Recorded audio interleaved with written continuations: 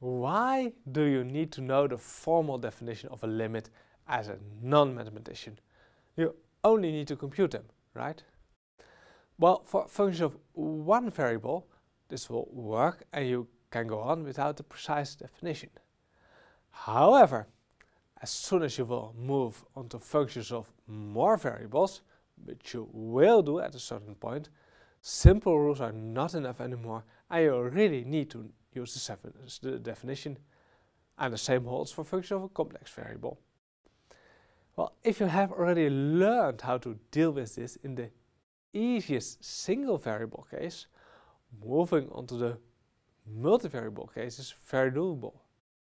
However, if you start looking at this definition by the time you reach multivariable calculus and try to apply it to the multivariable case straight away, this can be really hard. So it may be wise to do some additional effort at this point to profit later on. So what is this formal definition of a limit? We have again our function f from D to R, where D is a subset of R, so domain.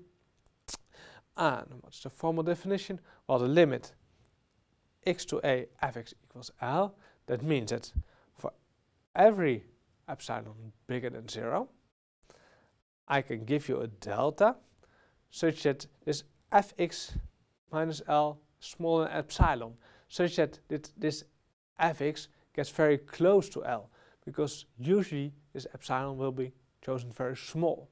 So if someone gives you an epsilon, say 0.1, you can find a delta such that the distance from fx to L is smaller than this 0.1, as long as x is close enough to delta. That's the trick. So you can get fx arbitrarily close to L, smaller than any value epsilon, so arbitrarily close to L, by choosing x very close to a. So how does that work in practice? Let's do some examples. Example 1. We can take f from R to R and f of x equals 2x. And I'm wondering what happens if we take x to 3. Well, you can make a graph or anything to figure out that the value of this limit will probably be 2 times 3 equals 6. How are we going to prove this using the formal definition? Well, then we have to show that f of x gets very close to 6 if x is close enough to 3. So what we do is we try to estimate fx minus L, where L equals 6 in this case. So we take fx minus L, f of x equals in this case 2x, and L, we guess that it will be 6. And then we will have to show this, that this 2x minus 6 absolute value can become very small. Well, we can take out a 2, so that equals 2 times x minus 3. And now we know that this x minus 3 is smaller than delta. So we have 2 times x minus 3 absolute value is smaller than 2 times delta.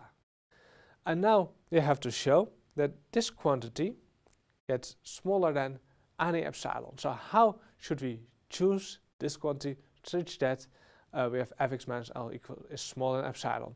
Well, you have to choose 2 delta equals epsilon, or choose delta equals epsilon over 2. So then we have that your fx minus L is smaller than epsilon for any epsilon. So this rule over here dictates how small you should choose your delta. So if someone gives you, say, epsilon equals 0.1, then if you choose delta equals 1/2 of that, so 0.05, then you're in this interval centered at 3 with width 0.05, all those x values inside this interval will be at most at distance 0.1 from 6. So all values in the interval 2.95, 3.05 will be in the interval 5.96. And if someone gives you a smaller epsilon, you give a smaller delta, and then all those values in those smaller interval will be smaller at a smaller distance from 6. That's the idea. For every epsilon someone gives you, you will have to be able to give a delta such that if the x's are close enough to your limit point, then the function values are close enough to the limit value. Let's look at easier example, another example. F from R to R, fx equals 5. So a function which is constant equal to 5. And what happens now if x approaches 3? Well, the limit, we obviously guess 5 because this function is 5 everywhere. And what's the proof now?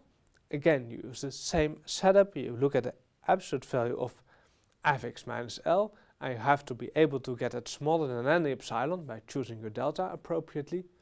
So fx equals 5, because fx is 5 everywhere. Your 5 is, your limit is also equals 5, so your 5 minus 5 equals 0. And you have to get that smaller than epsilon. Well, that's smaller than epsilon for any for any x, so you can choose any delta you like. So here we see that our limit for x approaching 3 of f of x equals 5, as expected. You see, it's not so easy to use this limit definition. Try to get used to it by doing some of the exercises, because at a certain point you get used to the reasoning, and as soon as you get used to the reasoning, well, then it's not so difficult anymore.